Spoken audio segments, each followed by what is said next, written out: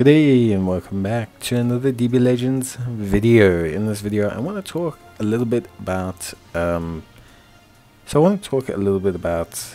this perfect cell team for just a little bit, and I also want to talk about Ultra Gohan a little bit because obviously Ultra Gohan's come out and yeah, he's a pain.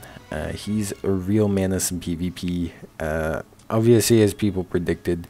But he really is quite irritating, especially with his whole mechanic about being the last unit, depending on how many battle members remaining. He really is really just an absolute force to be reckoned with. Now, of course, it's not to say that he's unbeatable, but the best strategy for Gohan is actually to somehow get him out before you defeat the rest of the team, because the key dampening, like the key recovery reduction and just everything he does is very, very overwhelming, and it kind of like completely ruins your matchup. But yeah, but we'll talk a little bit more about that just now.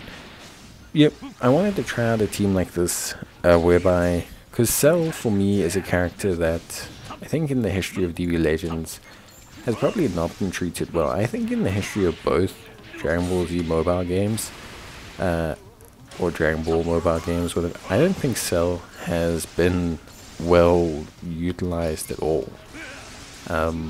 He doesn't have an Ultra at all.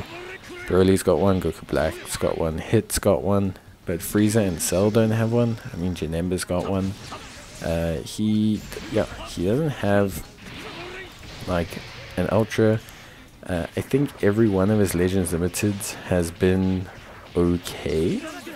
I don't want to say they've been bad, but I can't recall any of them being particularly good.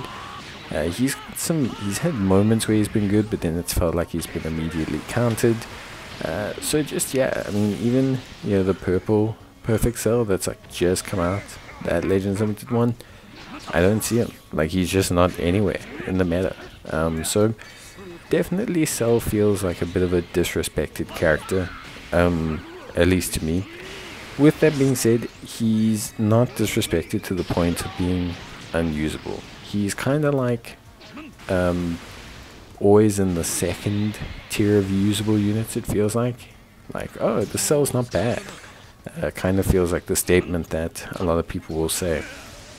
All in all three of these cells that I'm using right now, I actually genuinely feel are very decent. A lot of people know about the yellow powerful opponent Zenkai cell.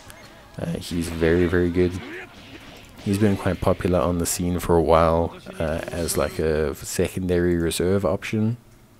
Plus the yellow powerful opponent boost is pretty good. So that all meshed really well for him.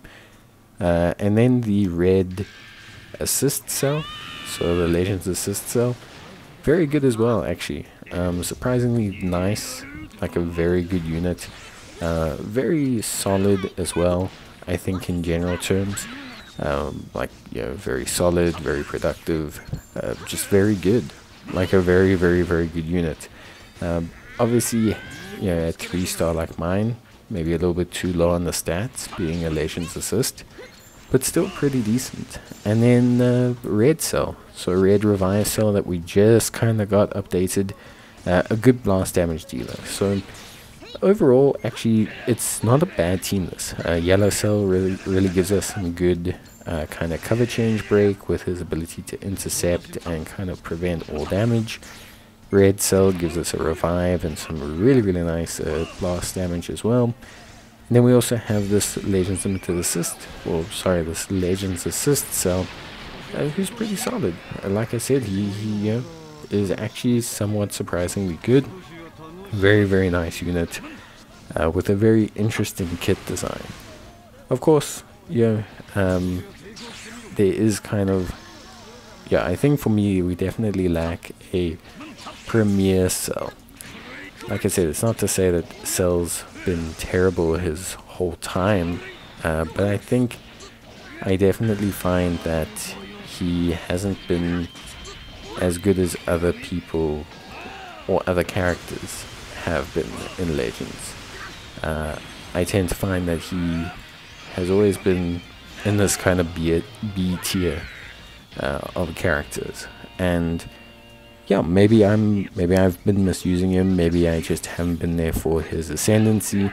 But there's been times when Cell's come out, and even when he's looked really good, he's just ended up being okay. So it's definitely a bit of a strange situation, I think.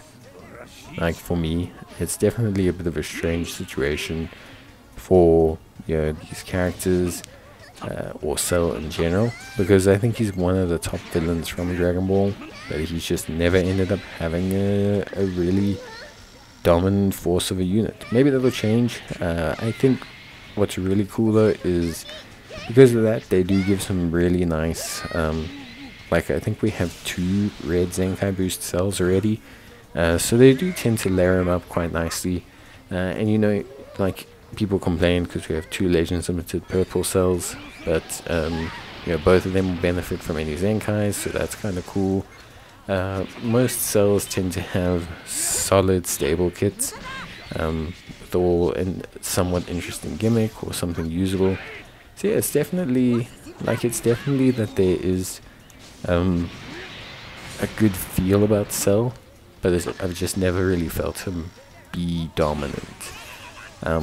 Which, like I said, could be me, but I just think overall, considering the popularity of the character, it definitely feels like Cell's lacking a little bit. That's just me, but I mean, again, you know, that's just how I feel.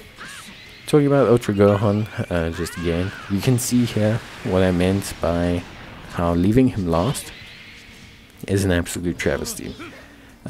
Like, our key, like, we're gonna spend key here, or we're gonna take out Pan, and we're gonna spend key and just lose like all our key pretty much instantly. So you can see here, I fire 2 moves and my key's gone. Like, I have no key, it comes back so slowly. It's really a big disruption, and yeah, obviously, yeah, I could have played this better. I definitely could have won this matchup. I don't think this person was the best player, but it just goes to show you how much of an issue it is when you really do get him down to that last, you know, when Ultra Gohan is that last character. That damage is just very overwhelming, very good, and yeah, at the end of the day, you know, he's a very good character. Can Cell survive in this meta? I think so. I think for me personally, Cell definitely can survive. I think we'll definitely see a Zenkai for Purple Legend Limited Cell as well.